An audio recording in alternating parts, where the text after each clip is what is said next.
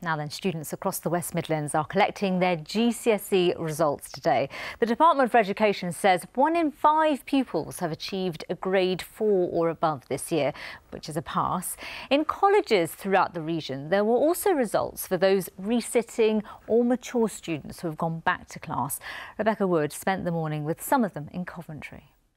Well, there's breakfast with a difference today at Coventry College as students are continuing to come in and pick up their GCSE results.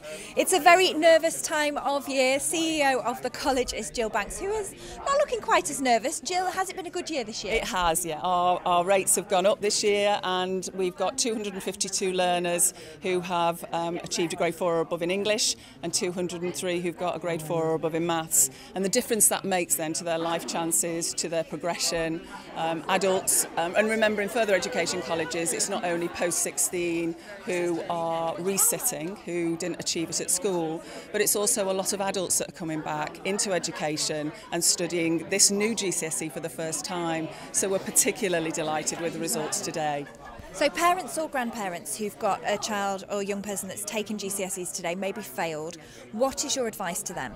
OK, well, there'll be lots and lots of students, hundreds of thousands actually, up and down the country collecting their results today, not only in our further education sector, but also in the schools. And I would urge any student that hasn't achieved what they thought they were going to achieve today to go to their local college and speak to our careers advisors, because as part of the programme that we would support you with, you will continue to study English and Maths. So all is not lost, and our learners here today are testimony to that they've achieved great things and the future is so bright for them now. We had a young man before who can now get into university, so it's just brilliant. Yeah. So fantastic advice there. Congratulations to everyone picking up their results today.